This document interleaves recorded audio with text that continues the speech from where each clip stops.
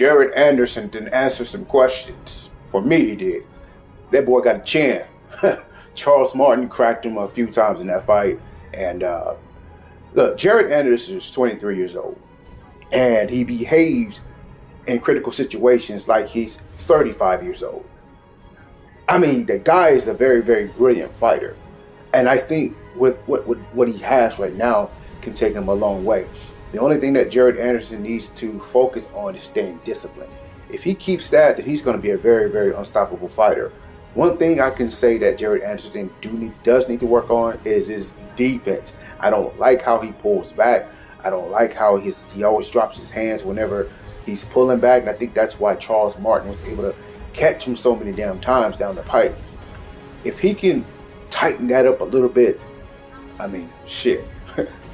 I don't see too many people beating this guy. The only person that can beat Jared Anderson right now is Jared Anderson. You know, so like I said, he has a seasoned mentality with a young man's body. You know what I'm saying? So that right there, you put those two together, you're going to get an unbeatable fighter. And so, you know, sky's the limit for Jared Anderson. Shout out to Charles Martin. He showed up and he showed out too.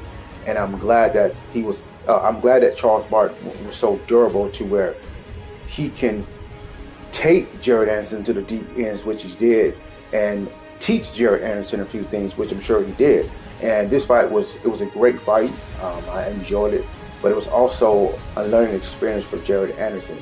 And these are the fights that I truly believe that these younger fighters need to take more often, especially with Abdullah Mason. Like, I'm a big fan of Abdullah Mason. He doesn't need any more of those baby me fights. He needs the Charles Martin type fights. He needs a fight to where whenever he hits someone with his best shot, that somebody isn't going to hold. I mean, Jared Anderson was touching Charles Martin that whole entire fight. Yes, he knocked him down, but Charles Martin showed his veteran side of him.